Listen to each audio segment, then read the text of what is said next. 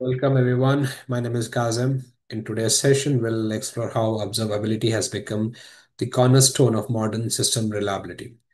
As our system has grown complex and distributed, the ability to understand what's happening inside them is not just nice to have, it's mission critical. Today, we'll journey from understanding what observability truly means to implementing it effectively in our organization. Let's start with the reality we're operating in. Today's systems are enormously complex. A single user request might traverse dozens of services, multiple data center and various cloud providers. We are generating massive amount of data. But paradoxically, we often have less visibility into what's actually happening. Users expect near perfect availability. And when things goes wrong, every minute of downtime can cost thousands or millions of dollars. This complexity is exactly why observability has become so crucial. Observability goes far beyond traditional monitoring. While monitoring tells you when something is broken, observability tells you why it is broken and helps you understand the context. They think of it as a difference between a smoke alarm and a security camera. The smoke alarm tells you there is a problem, whereas your security camera shows you exactly what's happening. The three pillars work together. Metrics give you high-level view. Log provides you detailed context. The traces show you the complete journey of a request through your system. This side illustrates the fundamental shift we are seeing in industry. Traditional monitoring was about the problems. You set up alerts for things you expect to go wrong. But in modern distributed system, the problem you encounter are often ones you never anticipated. Observability enables you to explore your data dynamically, asking questions you did not know you needed to ask. It shifts the focus from system health to user experience and from reactive firefighting to proactive optimization. Let's talk about numbers, as that matters more to business leader. Unplanned downtime is extremely expensive, and observability directly impacts your bottom line by reducing both the frequency and the duration of outage. Organizations implementing comprehensive observability see drastic improvement in the ability to deploy faster and more reliably. But beyond the technical metrics, they are real business benefits. Happier customer, more productive engineering team, and better resource utilization. This isn't just a technical initiative, it's a business enabler. Let's dive deeper into each key component. Metrics gives you the quantitative data, response time, error rate, throughput, but they need to be both technical and business focused. Structure logging is crucial because it makes your log searchable and correlatable across services. Distributed tracing is perhaps the most complex but valuable component. It shows you the complete path of a request through your system, helping you identify the bottlenecks and understand dependencies. Each component is powerful alone. The magic happens when they all work together. Implementation should be systematic and phase. Don't try to boil the ocean. Start with the fundamentals. In phase one, focus on getting consistent high quality data. Clean up your logging, establish baseline metrics, and ensure you can detect when things go wrong. Phase two is when you start connecting the dots with tracing and building comprehensive dashboard. Phase three is when you move from reactive to predictive, using advanced analytics to prevent problem before they impact user. Each phase builds on the previous one and delivers value independently. The tool landscape is rich and diverse. Enterprise solution offer comprehensive platform with excellent user experience and support, but they come with significant cost.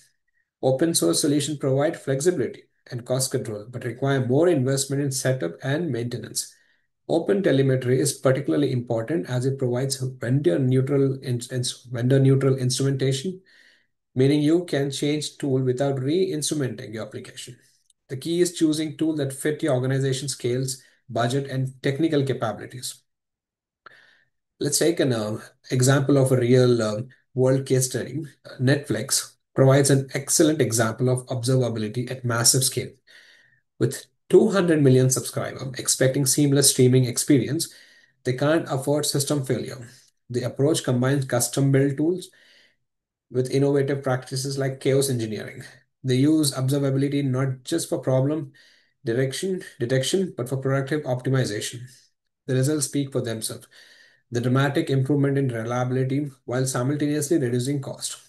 This shows how observability becomes a competitive advantage at a cost. Let's be honest about the challenges you'll face. Data overwhelm is real. You can easily end up with terabytes of data but still lack the insights you need.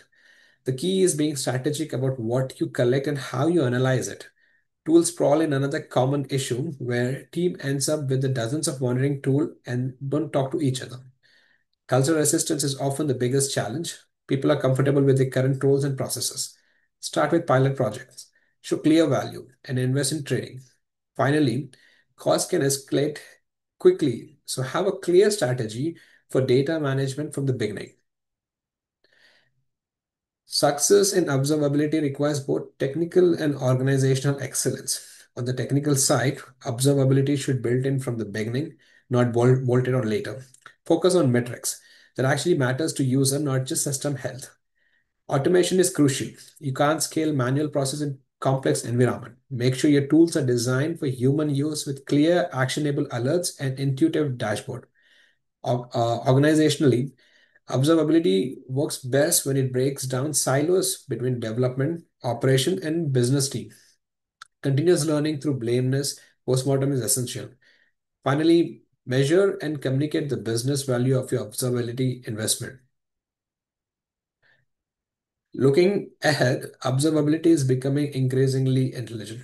AI and machine learning are transforming how we analyze system behavior, moving from rule-based alerting to intelligent pattern recognition. We are seeing a shift towards predictive analytics that can prevent problem before they impact user. Mobile-first approach are becoming essential as teams need access to critical information anywhere and anytime. Edge computing is creating new challenges and opportunities for observability. We are also seeing interesting trend like integrating observability with security monitoring and even sustainability tracking as organizations want to understand the environment impact of their system. Let's make this actionable. Start with an honest assessment of where you are today. What monitoring do you have? What are the biggest pain points your team face? Define clear success metrics so you can measure progress in your first month. Focus on the fundamental, clean, consistent logging, and basic metrics. Don't try to implement everything at once. In months, in a month 2 and 3, start connecting the dots with tracing and building dashboard that provide real value to your teams. Remember, there is a ongoing journey, not a destination. Plan for regular reviews and continuous improvement. To secure buy-in and measure success, you need clear ROI metrics. Calculate the cost of downtime for your organization and measure how observability reduces your MTTR, which is your mean time to recover. Track developer productive improvement. When engineers spend less time debugging and more time building feature that's real value. Don't forget infrastructure optimization, savings from better resource utilization. The sample calculation shows typical result. Many orgs see 200 to 400% ROI in the first year. That key is tracking this metric consistently and communicating the value to stakeholders.